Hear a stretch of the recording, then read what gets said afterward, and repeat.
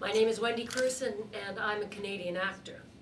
I want to talk about what it's like to try and make a living in this profession. After almost 30 years in the business, I can tell you that I've had some good years. Years when I've been lucky enough to work quite steadily and earn a decent income. But there have also been lean years, years when the jobs are few and far between. And in this respect, I'm no different than anyone else who chooses life in the performing arts. It's the nature of our business, and we all experience the same things, the highs and the lows. Many years when we make maybe $10,000 a year, and suddenly a lucky break, a series, and you can make $100,000. But followed by another year when you're back to 10, you can make 30, back to 15. It's ridiculously unpredictable, but we accept the wildly fluctuating incomes go with the territory. What is painful, however, is the fact that our good years are more easily noticed by the taxman than our bad years.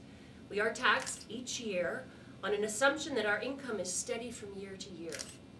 When we have a good year, we pay the high tax that goes with that high income, and the following year, we can be scraping to find the money just to pay the mortgage.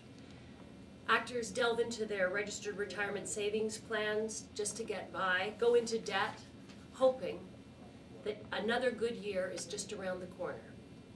And let's be clear, we're not talking about a privileged class here, far from it. Performers earn well below the average Ontario income, with artists, in general, earning on average 37% less than other workers.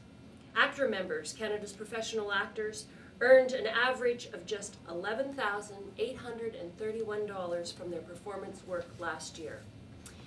That's the reality of life for the performers who help make Ontario's film and television industry one of the best in the world and a crucial element of the Ontario economy. The Ontario government recognizes the importance of our industry, and it provides important tax credits to support it. All partners in the industry appreciate the support we receive to build on our success and to take full advantage of a growing stable of qualified and talented performers, technicians, and production staff. But we need help to keep that talent in Canada.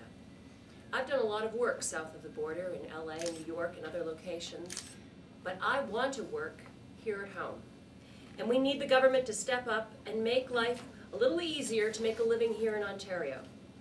Mr. Tabunt's bill is a positive step in that direction. It puts the wheels in motion whereby the government can make regulations that allow artists to average their income over a number of years for tax purposes.